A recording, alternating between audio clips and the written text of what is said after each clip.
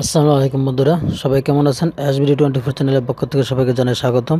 তো বন্ধুরা, আজকে আমি আপনাদের সামনে যে ভিডিওটি নিয়ে আসছি আর সেটা হলো যে কীভাবে আপনি আপনার ইমো নাম্বারটা হাইড করবেন। তো আমরা যখন ইমো অ্যাকাউন্ট খুলি তখন কিন্তু আমাদের নাম্বারটা হাইড থাকে না, পরবর্তীতে এটা হাইড করে নিতে হয়। নাম্বারটা হাইড না করার কারণে অনেকে ইমো অ্যাকাউন্টে প্রবেশ করে এবং সেখান থেকে নাম্বার নিয়ে অনেকে বিরক্ত করে, অথবা এরকম সম্মুখীন অনেকে হয়ে থাকে। হয়তোবা আমি আপনি হচ্ছি না, কিন্তু অনেক এরকম সম্মুখীন হয়ে থাকে।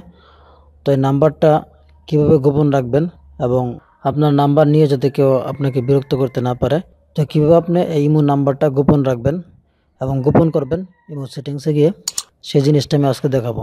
তাহলে চলুন ভিডিও শুরু করা যাক।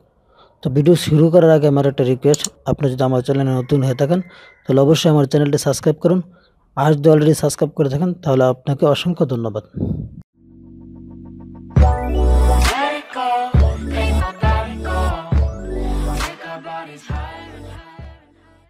তো প্রথমে আপনি আপনার ইমোতে প্রবেশ করবেন। তো আমি প্রবেশ করতেছি। ইমোতে প্রবেশ করার পরে আপনি এই যে দেখতেছেন নিচে থ্রি ডট চিহ্নটা আছে, এখানে ক্লিক করবেন। এটা হচ্ছে ইমো বেটার ক্ষেত্রে। আর যদি আপনি নর্মাল ইমো ব্যবহার করে থাকেন তাহলে উপরে থ্রি ডট চিহ্ন আছে, সেখানে ক্লিক করবেন। তো নিচে যে থ্রি ডট চিহ্নটা আছে সেখানে ক্লিক করেন।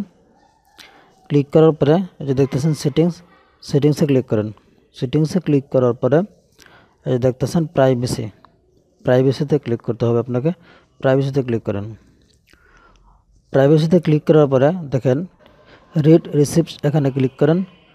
এখানে ক্লিক করার পরে দেখেন এখানে এভরিওয়ান দেওয়া আছে, তো এটাকে আপনি নো বডি করে দেন। তো দেখতেছেন নো বডিতে ক্লিক করার পরে টিক চিহ্ন হয়ে গেছে, তারপরে ব্যাকে চলে আসেন। তো আপনার এখানে কাজ শেষ। তো এখন থেকে আপনার ইমো নাম্বারটা কেউ আর দেখতে পারবে না। তো বন্ধুরা, এই ছিল আজকের ভিডিও। যদি ভিডিওটি ভালো লেগে থাকে তাহলে অবশ্যই চ্যানেলটি সাবস্ক্রাইব করবেন, একটা লাইক করে যাবেন এবং কমেন্ট করে আপনার মতামত জানাবেন। দেখা হবে পরবর্তী কোনো ভিডিওতে। আসসালামু আলাইকুম।